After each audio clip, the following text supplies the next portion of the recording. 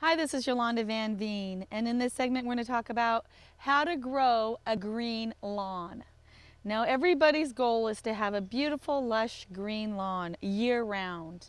And it's quite a challenge no matter where you live. If you live in a warm climate, it dies in the heat of the summer or in the winter. And if you live in a colder climate, everything turns to moss in the wintertime. But the keys I have found to keeping a nice green garden is reseed, reseed, and reseed.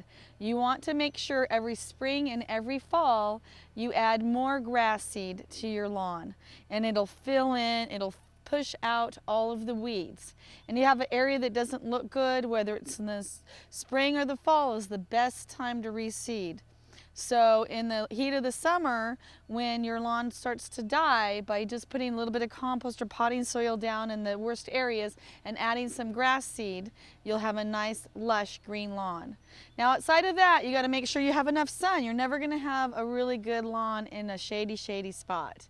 And you need to water, especially I have found in my shady area, I have to water a lot in the heat of the summer. So because rain does not get, when it does rain, the water does not go under the trees. So it's a combination of water and sunlight and lots of grass seed, and you can have a lush green lawn without any chemicals.